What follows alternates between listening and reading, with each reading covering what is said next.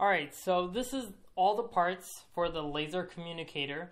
We have a tool right here for your wire cutter, which is very important to have.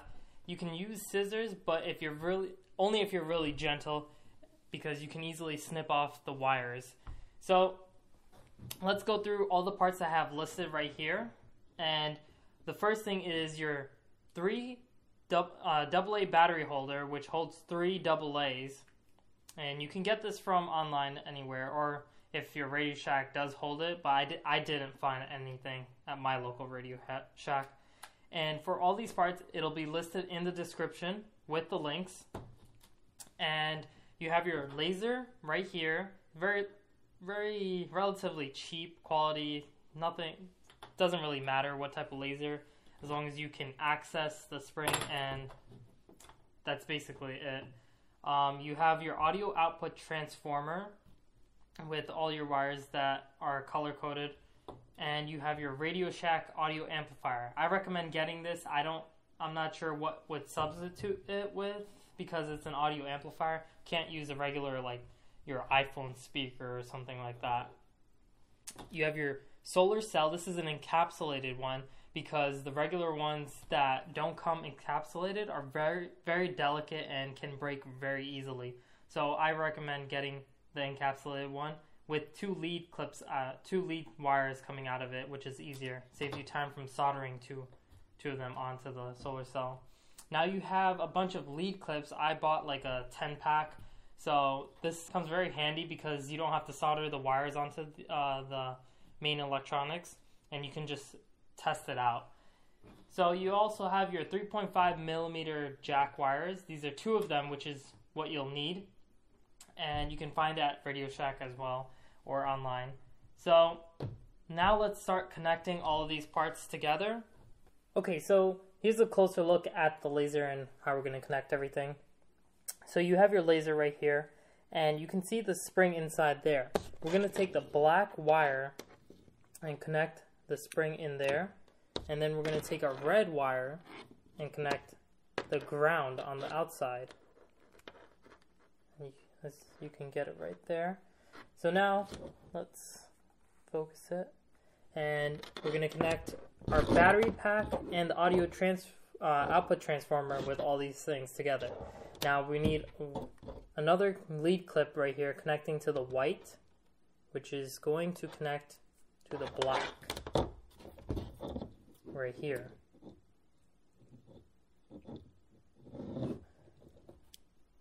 So right there, you got your secure connection. Okay, and now you're going to connect your black with the red on here for your power. And then you're going to be connecting your red lead clip with the red wire right here, or whichever color lead clip you do have. So now everything is connected.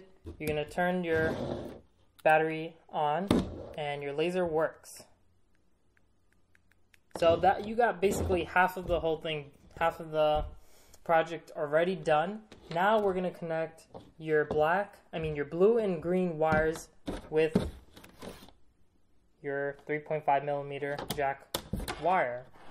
Now it doesn't matter which end you use with these 2, which ones you connect, it'll still work. So we're just going to connect this red one, and here's our other end with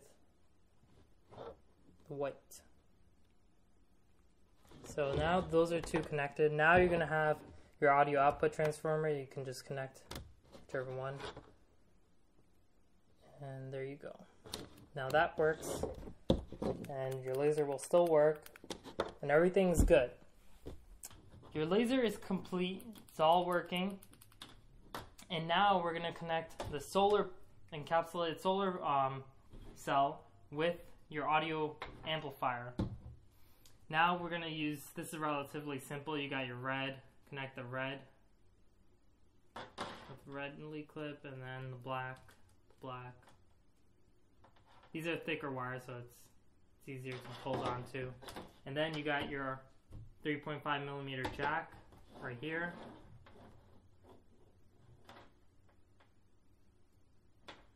again, doesn't matter.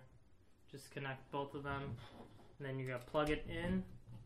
And remember, this took me a while to figure out. I don't know why. I had to unscrew this screw right here and open it up and put a 9-volt battery in here. So just make sure to do that and to turn it on. Now we'll use my phone to play some music. Hopefully YouTube doesn't block it. Alright, so my media player, my iPhone, playing some music. You got your solar panel right here. And it works. And you can control the audio.